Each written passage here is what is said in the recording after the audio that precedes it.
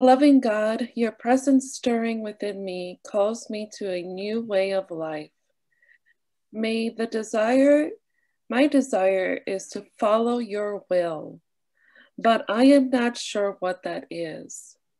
Grant me patience to keep listening and to allow your dream to unfold within me. Grant me wisdom to recognize your whisperings and in every moment of my life. Grant me courage to respond in a faith-filled love. Thank you for your guidance and for your mysterious gift, which is awakening within me. Amen. Amen. Well, it is with joy that I'm here today with you all. For those of you who just popped in, my name is Sister Maria Victoria, and I am with the Benedictine Sisters of Perpetual Adoration in Clyde, Missouri, which is in the northwest corner. I always like to say our monastery is between a cornfield and a pasture. It's a beautiful place, but it is out there in the cornfield. Literally speaking. And the other thing I wanted to share before I begin is thank you for your service. Thank you for your call to serving our country and our world. So thank you for that. Thank you. And so I will begin in the very beginning. I was born in Argentina, Buenos Aires, which is where the current Pope is from, Pope Francis. And I moved to the United States when I was 3.5. And my family and I moved to Metairie, Louisiana, which is right outside of New Orleans. And so I grew up speaking Spanish and English all of my life. And Mardi Gras is a very big thing in my family, so hence Mardi Gras decorations behind me year-round, literally. And but really, growing up, faith was just not something we talked about. It was either that we read it in books or actually learned in school. I went to Catholic school up until 2nd grade, and then I moved to public school. So for me, I began very curious. I was an avid reader when I was little, and my mom and dad and I and my older sister went to Mass on Sundays because we knew it was what we were called to do. But it really wasn't until middle school that I began to be a little bit more curious about my faith. And so I came across a parish bulletin that was just laying around in my house, and I saw that they were going to be starting CCD classes soon. So I said to my mom if it was all right with her, if I could go ahead and start taking some classes. And she's like, sure, fine, why not? But you got to pay for it. And so I said, okay, that's fine by me. And so I started babysitting and doing all that stuff. And while I was taking that class, the CCD classes, I started actually getting jealous of the kids during the day because they were in religion class 5 days a week, and I was only in there for 1. And so I was just like, no, there's something wrong here. So I began reading and got a hold as much as I could grab. And then, of course, life happened, and I finished middle school and went on to high school. In high school, I was very involved in the band. I was in ROTC. I was in a number of activities. And so kind of religion kind of fell out of the back burner of my mind. And then I began dating. And it wasn't until after high school that I was in a very serious relationship with a guy. And 2 years after high school, he kind of asked me to marry him. And it wasn't until he popped that question to me that I was just like, huh? I literally had to stop and say, you know, I can't give you an answer right now. I have to really think about it. Because I was thinking, is this really what I want to do for the rest of my life? Is be married to him? And it's not that we were in a bad relationship or not. It was just, wow. And it was during that time of prayer and discernment where I realized God was calling me to something else.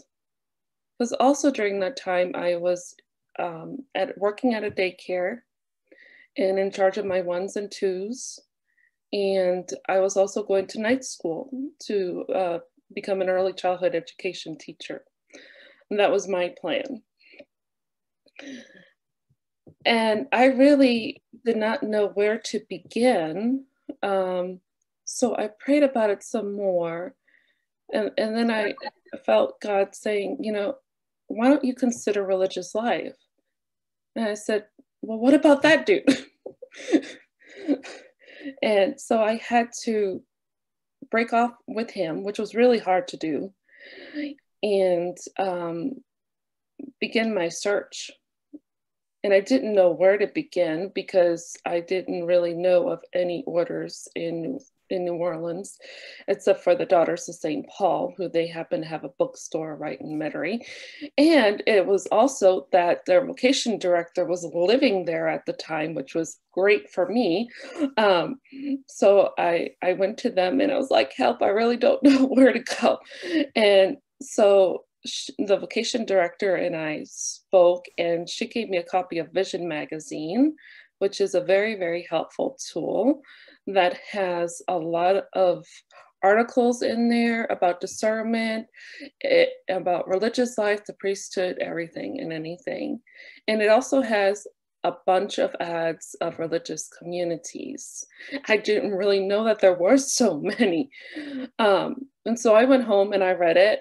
And then I also looked up on their website, which they have one, and I took a vocation match quiz that they have. It's kind of like a dating app in a sense, and asks you a lot of personal questions about you, your relationship with God, and what you're thinking about, and so on. And so I did that. And shortly after I submitted it, I was bombarded by thousands, what felt like thousands of emails from religious orders across the world, because I really was just beginning and I had no idea. And so in my email, I had a folder of yes, no, and maybe. And it really wasn't until I received an email from our place here that really drew my attention. And our former vocation director at the time, in a brief little email described who we were, invited me to visit our website. And sure enough, it just so happens that we had a monastic experience coming up. And I was like, well, I've never been to Missouri before, so why not?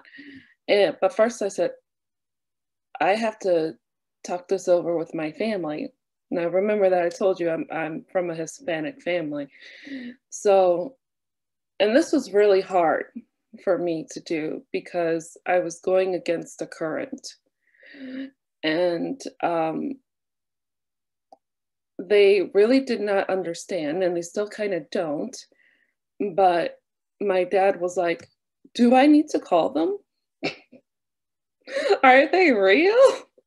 I'm like, yes, they're real. It's okay. And he really thought this was kind of just a phase that I was going through. So I was 22 at the time.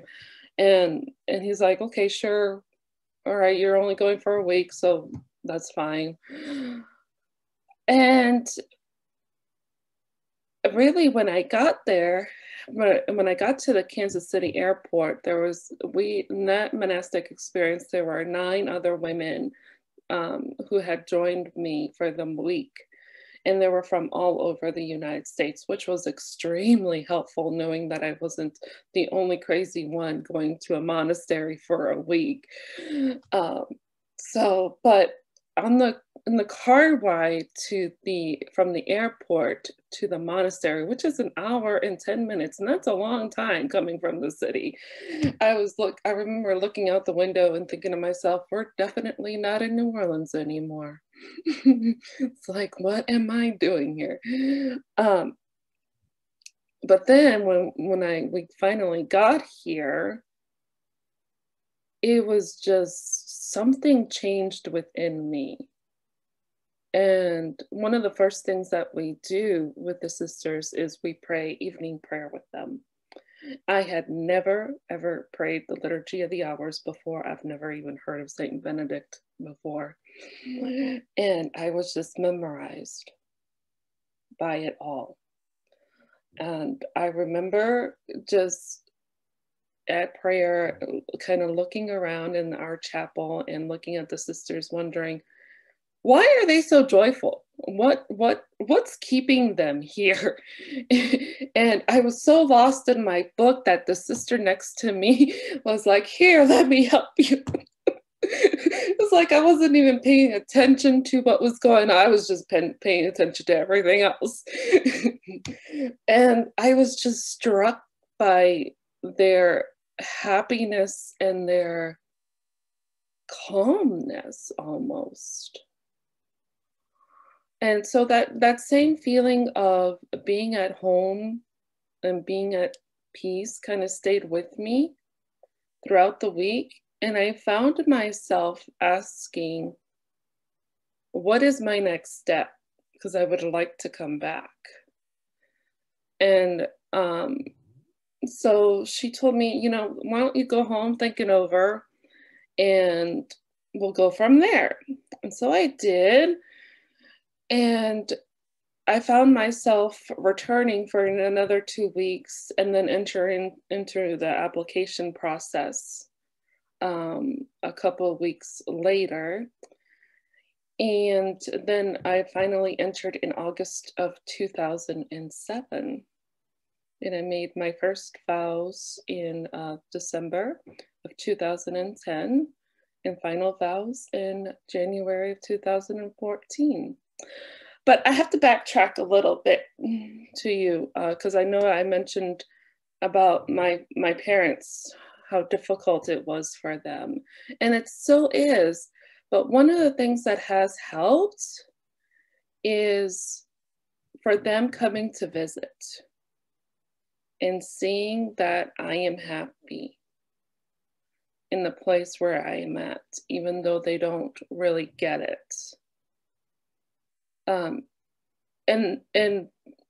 I'm okay with that, as long as they see that I am happy where I'm at, is what really matters. And, even though they don't understand my vocation, for me, I've been taking it as a learning opportunity and a teaching moment, because you never really know what God is doing to somebody else in their own hearts. And could it be that God brings us people in our lives that may not understand what we're doing as an opportunity to show them, to teach them, to help them understand in their own way. I'd like to share with you a little quick story, if that's okay. When I was on my home visits, because we get 2 weeks of vacation, and one of my home visits, I was able to, my grandparents had come from Argentina to visit around the same time. And these were my dad's parents they're both no longer with us. But my grandparents on my dad's side also were struggling with me entering religious life. And one of the things that my grandpa shared with me was, I don't understand why you do what you do. And so it just so happens that one day when I was walking on the streets in Argentina, I came across another sister. And I stopped her. And I said to her, this is my grandfather talking, and I said to her, can I ask you a question? And she's like, sure. And he goes, well, why are you dressed the way you're dressed? And what is it? Why do you do what you do? And she goes, sir, what is it that you do? And he goes, well, I'm a carpenter. And she's like, do you like being a carpenter? And he's like, yes, I really do like being a carpenter. And she goes, well, I really like being a religious sister.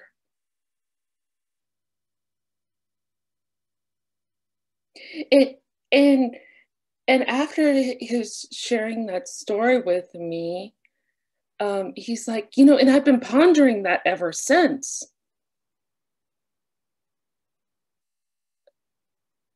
Because then he's like, then I realized that we're called to do something in this life. It may not be the same thing, but we are all called in different ways. And it was like for him, it was a way for him to acknowledge it and be okay with it. And so I always like to share that because we're all called to serve Christ in his own way that he has called us, whether it be through marriage, single life, priesthood.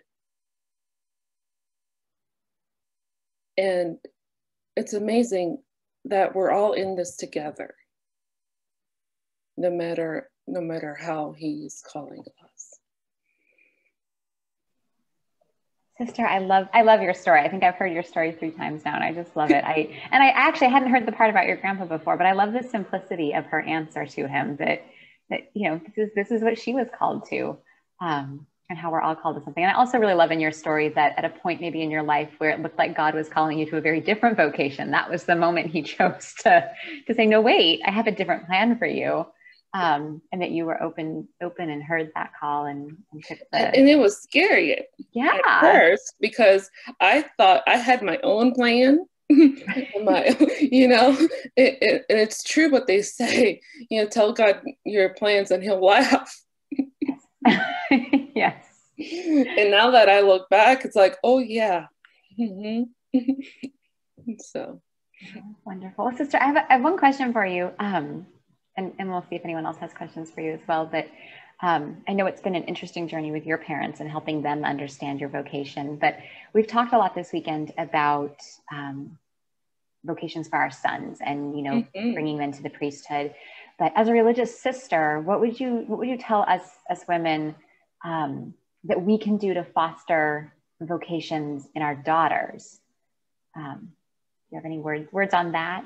I do. Yay. I'd welcome it. Embrace it with them as a possibility, because you never know. Hey, I was dating during the time.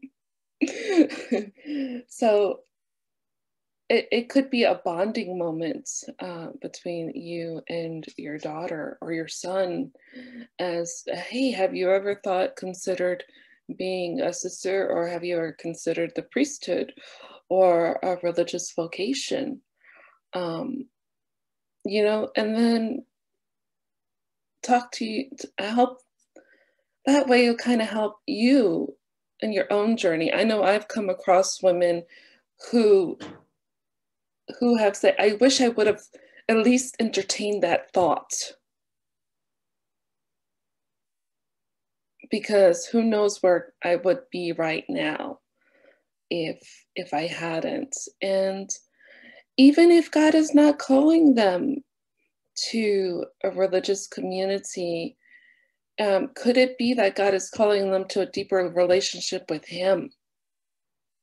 And that's important too. And just be open to, you know, talking about it. And it can be difficult. It really can. Um, because sometimes there's no real words around it. And all sorts of emotions and feelings come up. And those are all normal. And it's just part of life, walking through it. But kind of tiptoeing and kind of dipping your toe in the river or in the stream, as they say. That's beautiful advice. Thank you. Does anyone else have anything they want to ask Sister after she shared her story?